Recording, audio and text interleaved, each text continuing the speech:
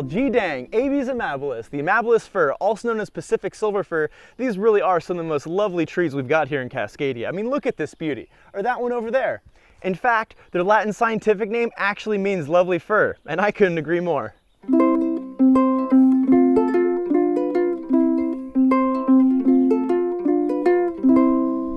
Amabilis firs are some of the most common fir trees we have here in Cascadia, often characterized by their tall, straight, thick trunks and really symmetrical crowns. They grow really well at higher elevations in the interior mountains, often in mixed forest stands of Douglas firs and hemlocks, but they also grow really well at sea level in the northern part of their reach in mixed forest stands of western red cedar and hemlocks, like this one I'm in right now on Vancouver Island.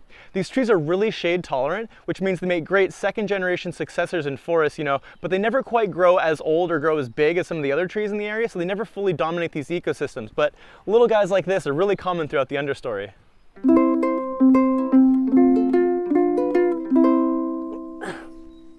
Now, the bark on Amabilis fir trees makes them super easy to identify, especially when they're young, because it's really smooth, gray, and covered in these resinous blisters. Then as they age, it tends to crack into more vertical scales. Now these resinous blisters really help protect the tree against fungus and insect infections, and actually First Nations used to chew the pitch here just for fun. In fact, the Dididot name for the tree actually means sweet plant. Now, this thin bark and these resinous blisters makes them slightly more susceptible to fires, so when fires do come through, they're usually the first to go, whereas other tree species like Douglas firs or western red cedars are more resilient and can withstand those localized fire events.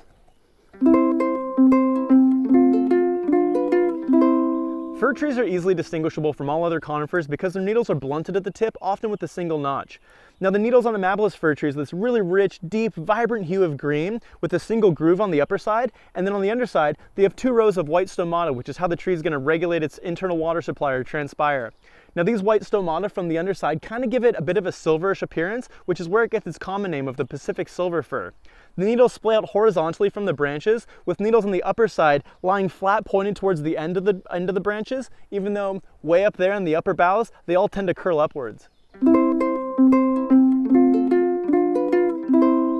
Now, another key defining feature for all true fir trees versus other conifer trees is that their female cones or seed cones stand upright or erect on top of the branches versus other conifer trees whose seed cones hang below the branches. Now, in the case of Pacific Silver Fir or Amabilis Fir, their seed cones are about 12 centimeters tall, really barrel-shaped, and they turn a really cool, rich hue of purple when they're mature, and then their seeds flake off throughout the fall and the wintertime, leaving their central core or spike standing.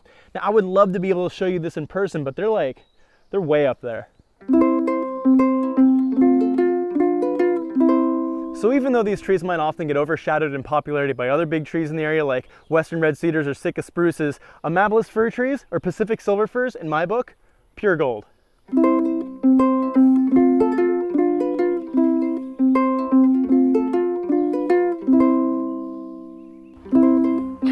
God dang, what a beauty. If you're enjoying these videos, feel free to subscribe to my channel below, or just keep watching to keep learning, because the more you know, the more fun you're going to have next time you're outside in nature, enjoying it. Sure is rad out here.